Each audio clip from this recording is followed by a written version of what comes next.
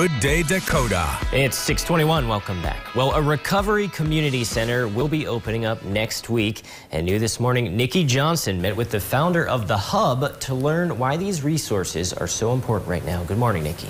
Good morning, Josh. Yeah, we're learning from the addiction experts that the isolation brought on by the pandemic is increasing the risk of relapse among alcohol and drug addicts. And for those in recovery from drugs and alcohol, The Hub is a safe place to gather with like-minded friends. Judith Roberts is the founder of Hope Manor Sober Living Homes and The Hub.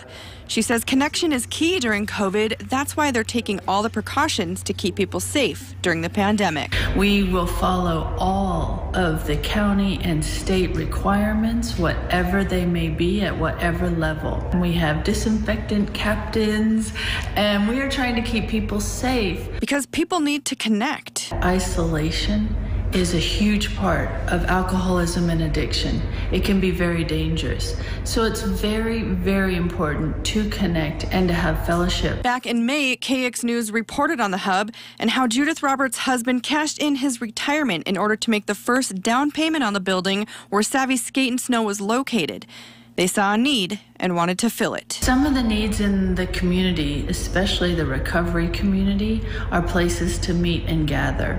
Anytime we have a slightly large group, more than 45, we're having to rent areas in the community, and that is not cheap. Phase 1 of The Hub has a small meeting room, a fireplace and lounge area, a full coffee bar, and a recovery gift store, a place to sit with laptops and a charging station, as well as offices for both Hope Manor and The Hub, and an on-site therapist, as well as the National Sober Living Association. Phase 2 will feature a large meeting room for workshops and mini conventions. Fellowship, friends, connection, and resources are all critical components to overcoming addiction, and The Hub safely offers all of that for people who are in recovery.